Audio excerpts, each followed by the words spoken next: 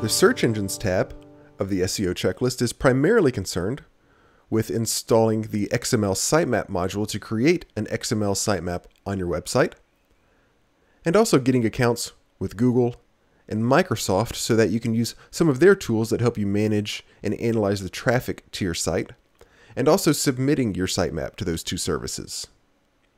So we're going to start by installing and enabling the XML Sitemap module.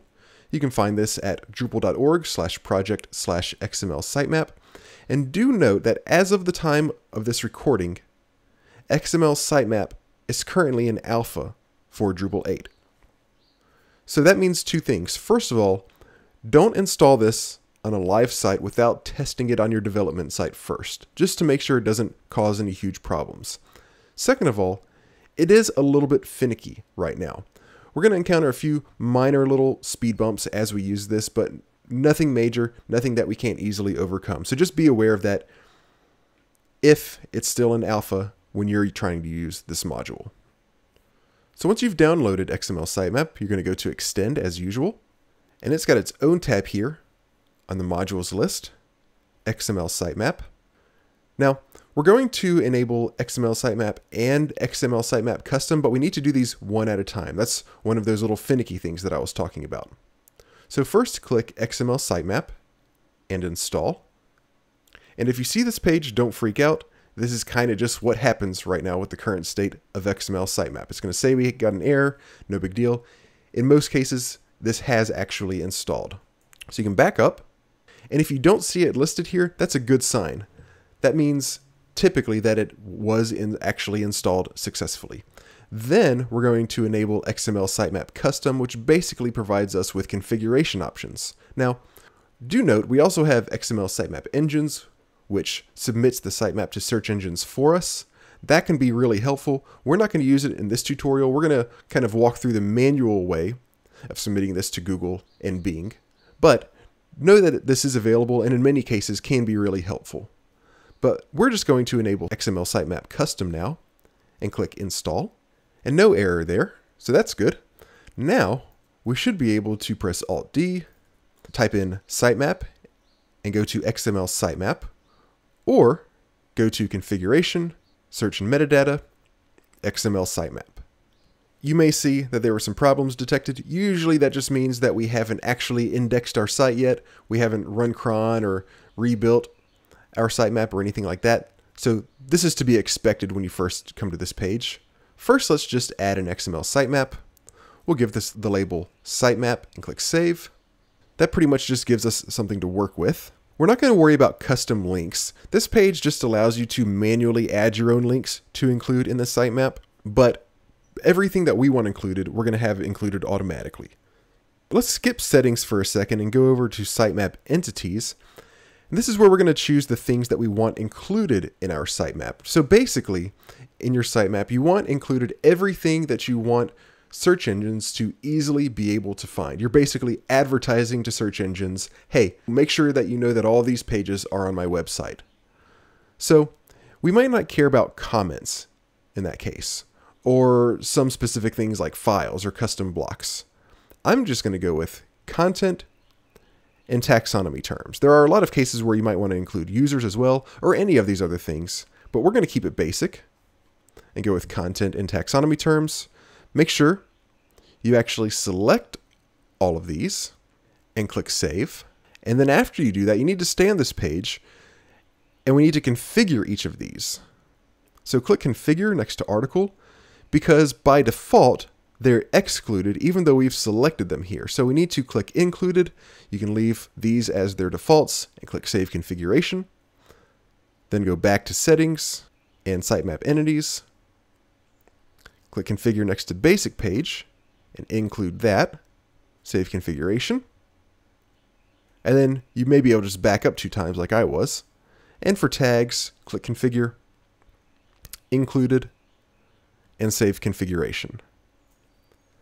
Now we're going to go back to Settings. And first we're going to give this a minimum sitemap lifetime.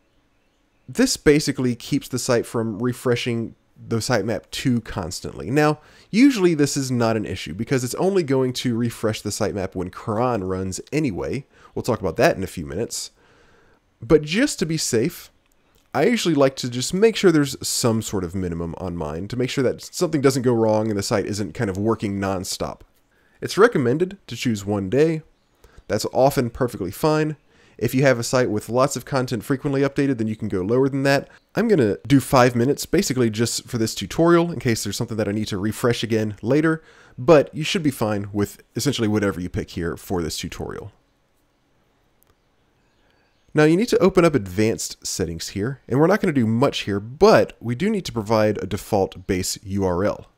That's going to essentially be the domain of your site. For me, on my development server, it's this big long bit of text. So you're going to paste that there. Make sure you include the http://. Yours will probably look much different from mine. And then click Save Configuration. So now we have all of the settings for our sitemap, and now we need to build it for the first time.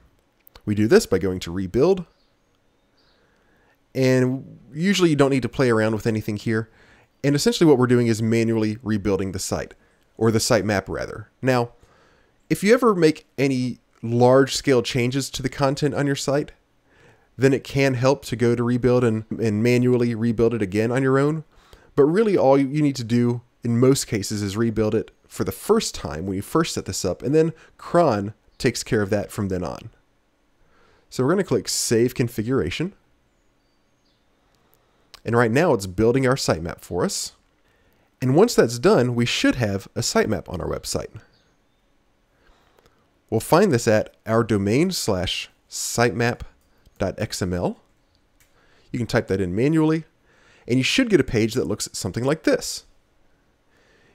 If you only have maybe like your home page here, or it doesn't quite look right, make sure that you configured all of the different content types and all of the different entities to be included like we did earlier, because again, by default, it doesn't actually include those, even though you essentially tell it that you do want them on the sitemap. So what this sitemap does, if you're not familiar with it, as I said earlier, is it provides search engines with a list explicitly telling them about all of the pages on your website. Search engines will often look for this because sometimes there's pages that they might not have found otherwise.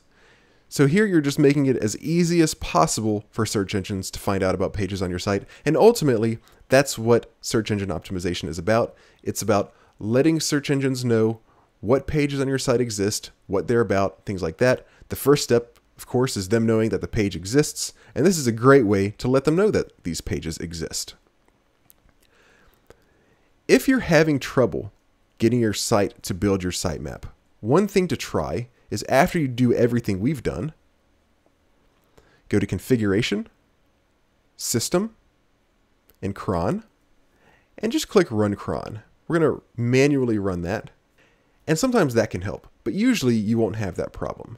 And now, from now on, whenever cron runs, it's going to take a look at all of the new content on your site, and if the minimum time for your sitemap has run out and there's new content, then one of the things that will happen during this cron run is that your website will add those new pieces of content to your sitemap.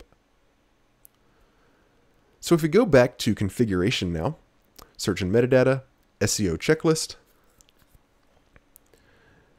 then search engines, we'll see that it's automatically checked install and enable XML Sitemap for us. We'll manually tell it that we have configured it and that we have set up cron. Again, setting up cron, even if you didn't have any problems with getting your sitemap built the first time, this essentially just tells your website how often you want cron to run, how often you want it to run through and see if there's anything that the site needs to do that's supposed to be automated. Typically, in almost every case, cron is automatically set up for you. But one thing to check for, I'll go ahead and save this, and I'll show you one quick thing to check for. So you should have these top 3 things checked now. To make sure that cron actually has been set up, again, you go to Configuration, System, and Cron. Make sure you have some sort of time value here and that it doesn't say never. Otherwise, it's never going to rebuild your sitemap for you, and it's never going to do a lot of the things that your website needs to do. So again, now that we have a sitemap on our site, first off, using the XML Sitemap module, it's going to be recreated for us automatically on a regular basis, which is incredibly helpful. And now that we have that, search engines are easily going to be able to know about all of the different pages on our site, specifically the ones that we want them to know about.